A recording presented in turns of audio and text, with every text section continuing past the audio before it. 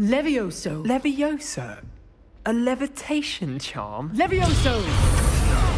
Like many, I've been waiting for a truly excellent Harry Potter game since I was in the 3rd grade. There have been some decent attempts, but none that come close to truly fulfilling the fantasy of receiving your own Hogwarts admission letter. With Hogwarts Legacy, I'm happy to say that magic has finally been captured.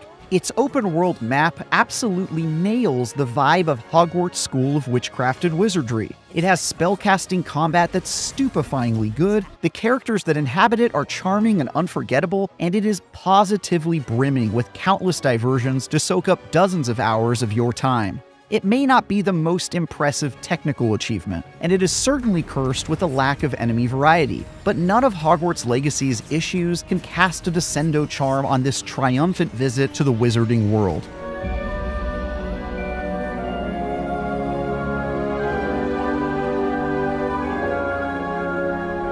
Right in line with most Harry Potter tales before it, Legacy's plot has more holes than a fishnet stocking, and sorta just expects you to accept that its magical world makes no sense. This mystical action-adventure RPG begins with you transferring to Hogwarts as a 5th year for unexplained reasons, to do everything from attending classes to fighting giant spiders. The fantastic character creator has plenty of options for you to craft your ideal witch or wizard, and as soon as you do, they'll immediately become entangled in a conflict between the wizarding world and an evil goblin. On top of that, because being in a secret society of wizards is apparently not exciting enough, you soon discover that you've got some freaky supercharged magical abilities that allow you to do extra cool stuff that also isn't really explained. If you're like me, you'll roll your eyes while 100 years worth of dead characters lecture you from paintings about the important history and how you have to save the world or whatever. But once that's over with, Legacy mostly redeems itself with a fantastic cast of non-painting characters that help boil things down into a not-too-convoluted good guys versus bad guys conflict that ends up being a largely enjoyable tale.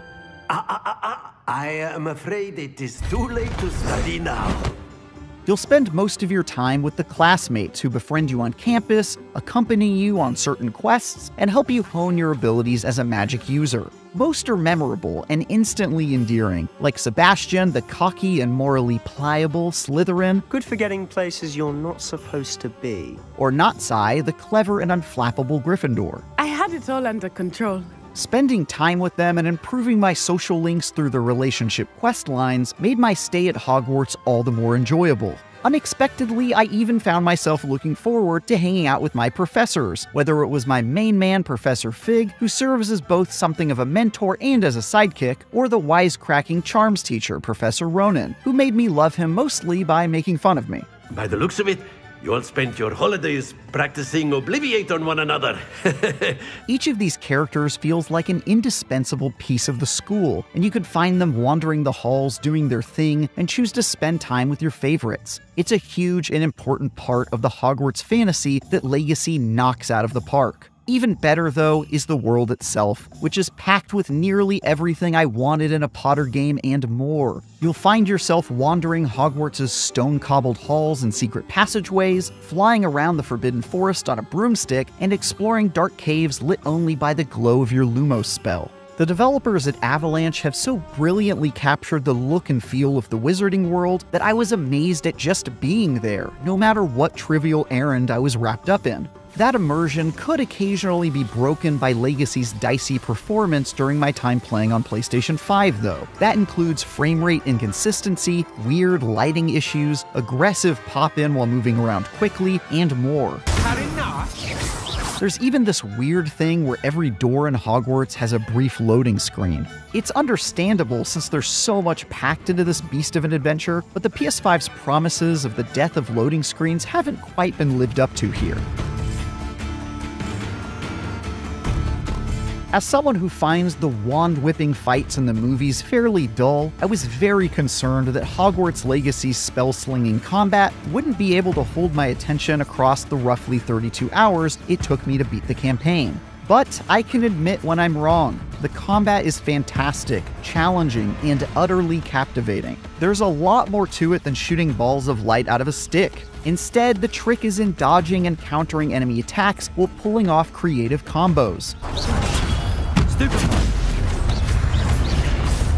For example, you can pull enemies toward you with Accio, light them on fire with the close-range Incendio, then blow them away with the explosive Bombarda spell. Chaining together abilities to make your opponents look like complete fools never stops being amusing, especially as you unlock talent tree perks that enhance your skills with modifiers that make your elemental spells fork to nearby enemies or transform into AoE attacks. Many of the combat encounters are legitimately challenging too. I'll admit I died my fair share of times while trying to show off a new set of spells or by neglecting to see a goblin sneaking up behind me. Improving your skills and figuring out which spells work best for you is a really entertaining process, filled with experimentation and the occasional maiming. There's even a perfect parry mechanic, which begs to be mastered by tryhards like me looking for that extra dopamine hit that comes from a timely block at the last possible second.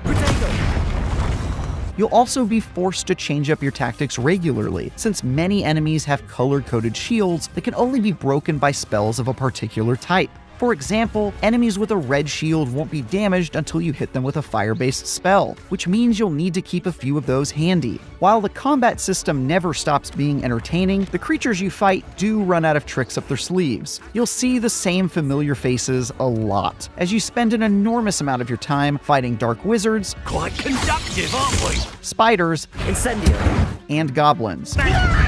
Every once in a while, they'll trot out a troll enemy or nondescript magical suit of armor as well, but the enemy's legacy throws at you can wear thin pretty quick.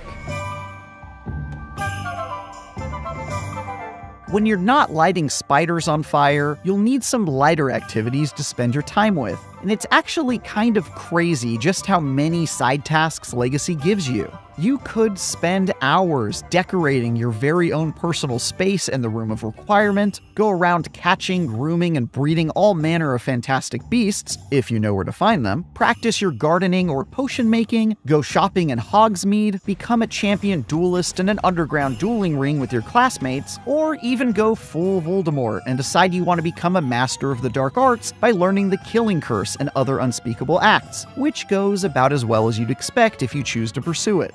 Naughty, naughty, you'll get caughty.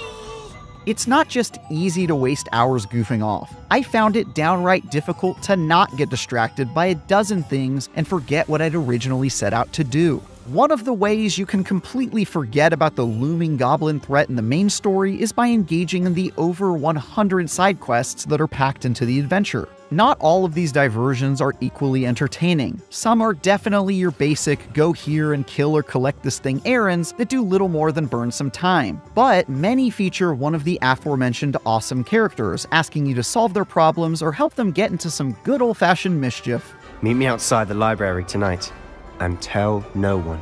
It also helps that you're often appropriately rewarded for your efforts, whether that's earning some gear to upgrade your stats, cosmetic items to improve your swagger, or best of all, new spells. The ultimate carrot in a game where you're often limited only by what magic you know how to cast. For example, one side quest gives you the Alohomora spell, which in classic Metroidvania fashion allows you to literally unlock doors and get into places previously inaccessible to you. Collecting spells goes a long way to opening up the map and giving you a better bag of tricks during combat, and I found myself positively thirsting for as many of these game-changing abilities as I could get my grubby paws on. The gear that you'll find doesn't really allow you to create full-on builds per se, but you'll gain some resistances and buffs to your character and can spend some time upgrading and modifying your best items for minor improvements. None of it is particularly game-changing stuff, but it managed to capture my attention enough for me to spend a good chunk of my time looking at my equipment. Of course, the real loot game is about the cosmetics, a fact that Legacy seems to be keenly aware of since they find ways to hide cool-looking clothes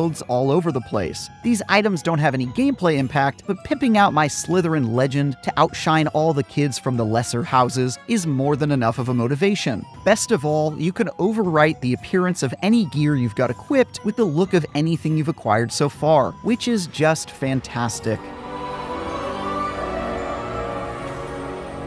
In nearly every way, Hogwarts Legacy is the Harry Potter RPG I've always wanted to play. Its open-world adventure captures all the excitement and wonder of the wizarding world with its memorable new characters, challenging and nuanced combat, and a wonderfully executed Hogwarts student fantasy that kept me glued to my controller for dozens of hours. It's certainly weighed down by technical issues, an unexciting but inoffensive main story, and slim enemy variety, but even those couldn't come close to breaking the enchanting spell it cast on me.